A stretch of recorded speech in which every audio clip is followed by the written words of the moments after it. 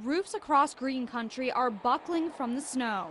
When we came out in the warehouse, we saw that it had collapsed from the weight of the snow last night. Larry Johnson with Restore Hope Ministries says they haven't been able to deliver food to families for a week. On Monday, they hope to start up again. It's just sad because we know a lot of families could use the food today, and we're not going to be able to help them, and that's the worst part. The roof collapsed over the ministry's perishable food. Johnson hopes to save most of the canned food. We're just going to open as soon as we can and as much as we can until all these families get served.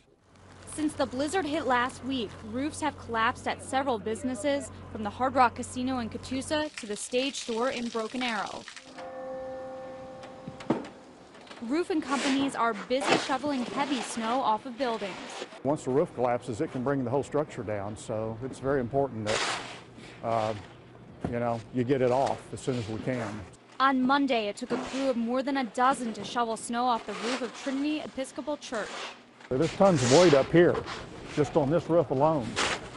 And I'm not too sure we don't need to put warning lines up over there. Jim Lane with A-Best Roofing says flat roofs collect a lot of snow and are most at risk for collapse. Obviously, if they start seeing some type of sagging, or they hear something tearing, that may be an indication that they have a real serious issue going on right then.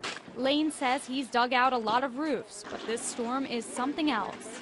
I've been doing this since 1975. This is the worst.